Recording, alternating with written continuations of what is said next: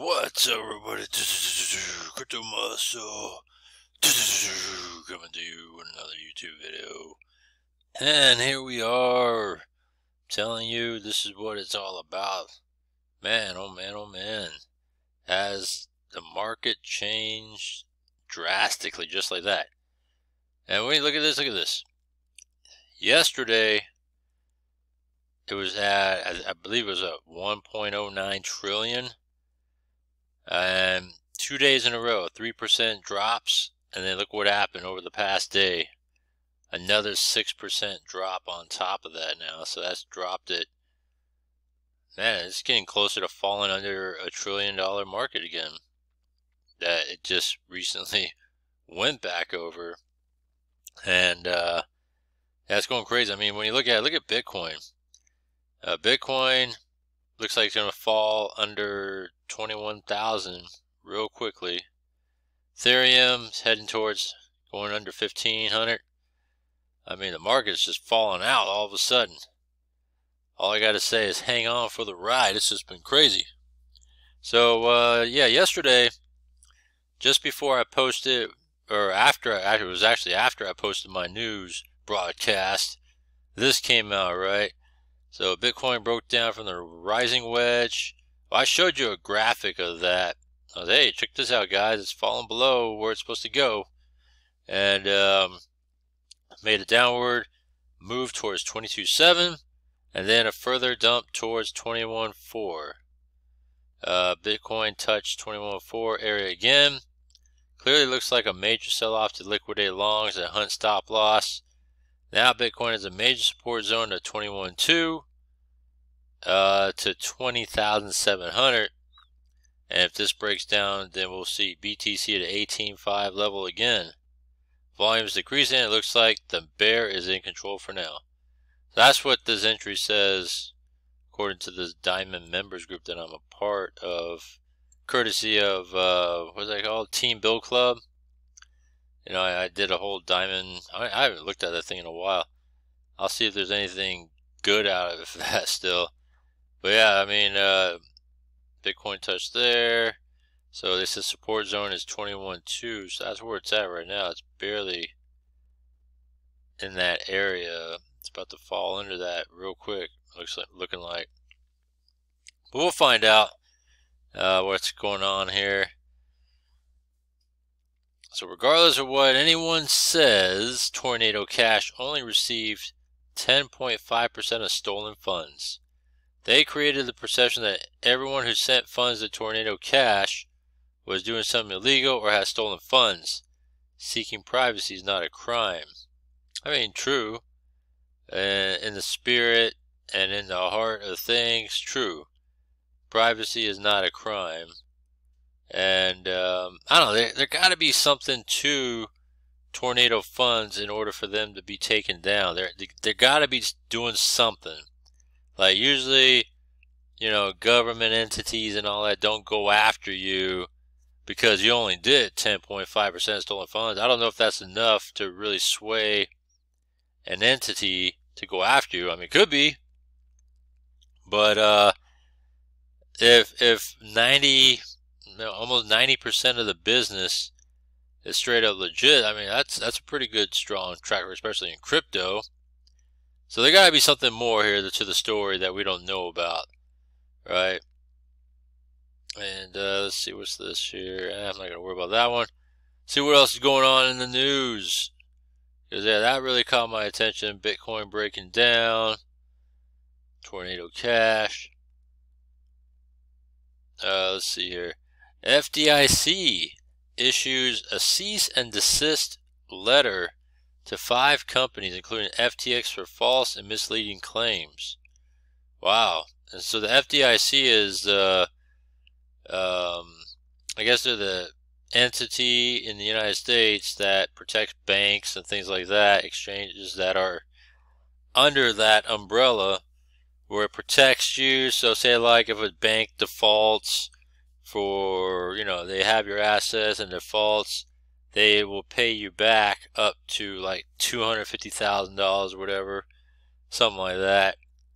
And a lot of the major banks have that kind of label of protection for you, right? And that's because the government, right?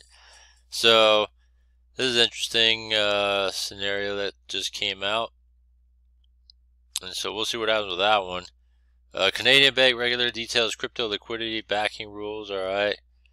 Yeah, this is very interesting. See if there's anything more to this. Oh, it's a letter here.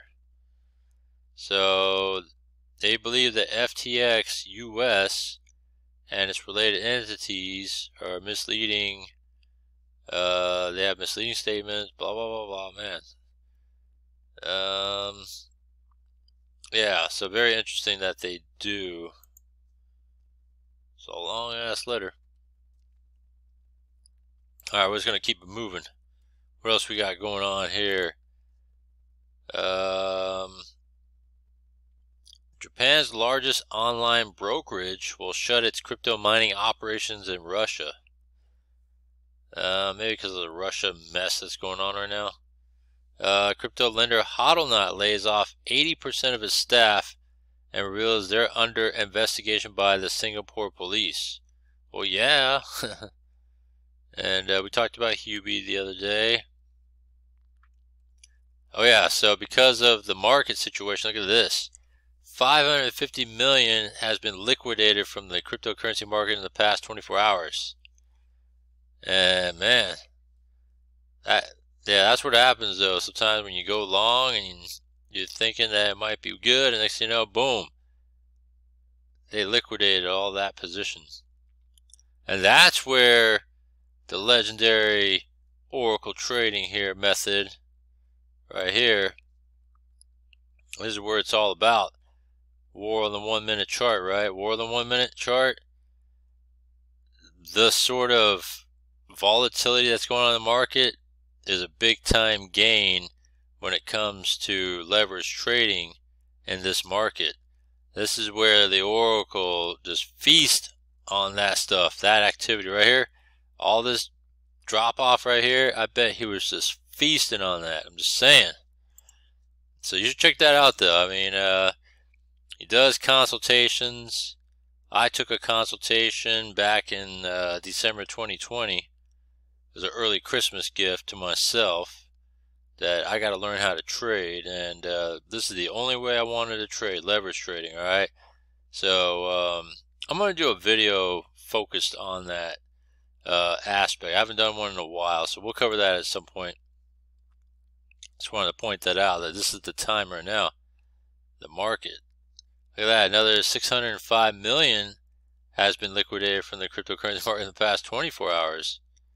So, pretty crazy. Look at that, 26,000 bitcoins has been taken off exchanges in the past 24 hours. So, this was, let's see, updated later on yesterday afternoon. So, pretty crazy stuff.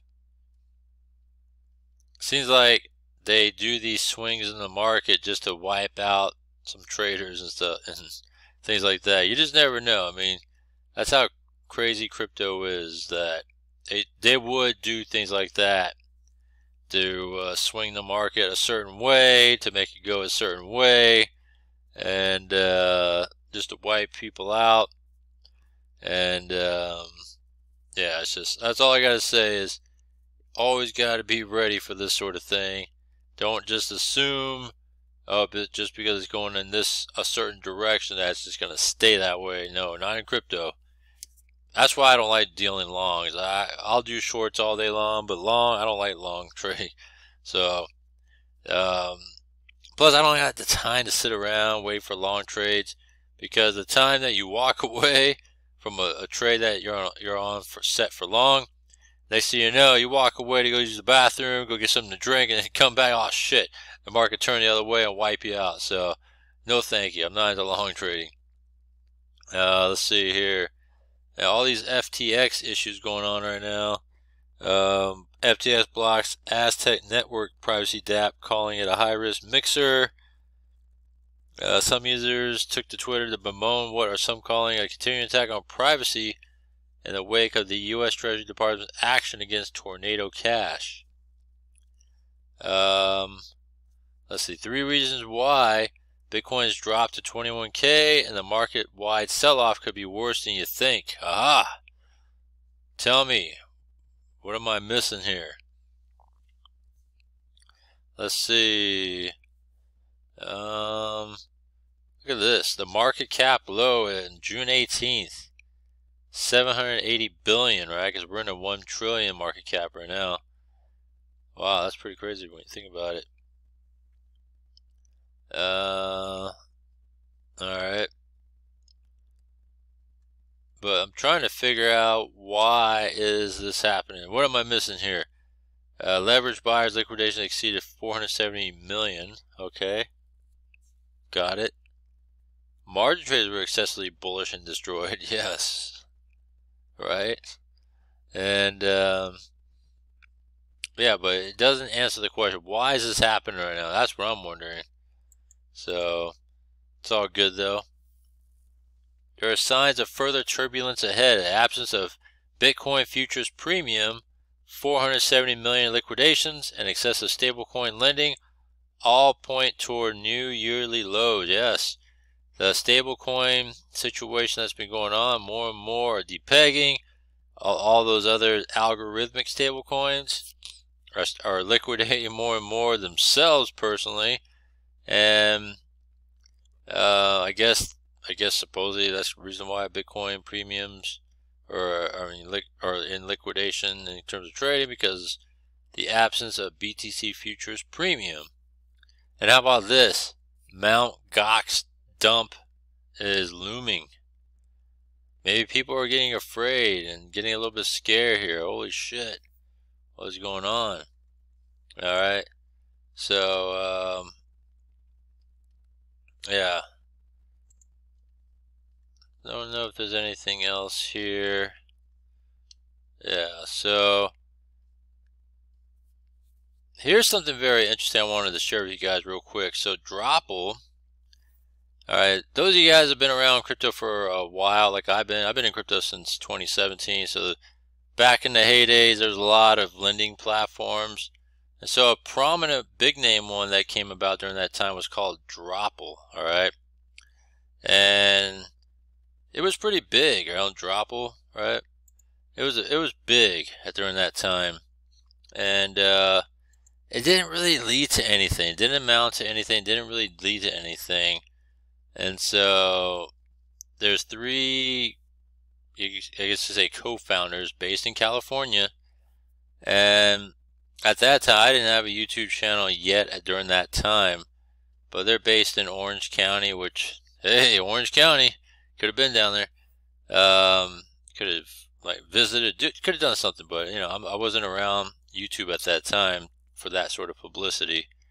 But yeah, so these guys that ran the platform have now been sentenced, alright, to more than 2 years in federal prison for their cryptocurrency schemes. Alright, so it caught up with them. Let's see, 3 years in prison for another founder and 2.5 years for the third person. They conned more than 2,000 investors into buying drops, a cryptocurrency that could be used to whatever, blah, blah, blah. Alright, and they made false claims and trading bot profitability. They said that they could produce annual returns of 24 to 63%. And yeah, so that's what happened there. They got caught, tracked, sentenced. Now they got to do the time. And they're all based in California. Very interesting how it caught up to them, and now they got to, I guess, pay for what they did. And supposedly they didn't really do any trading, nothing. They were just kind of just living off the money, you know, and all that stuff. So that was pretty funny and interesting. And I remember my drops.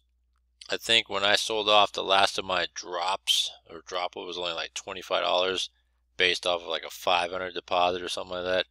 It was like back in the day type stuff. But yeah, so that's what happened there, and they're in federal prison, so not state or nothing. But yeah, so very interesting stuff. Just wanted to share with you guys. Comment down below, let me know what you think about the latest in the crypto news, and I'll see you in the next one.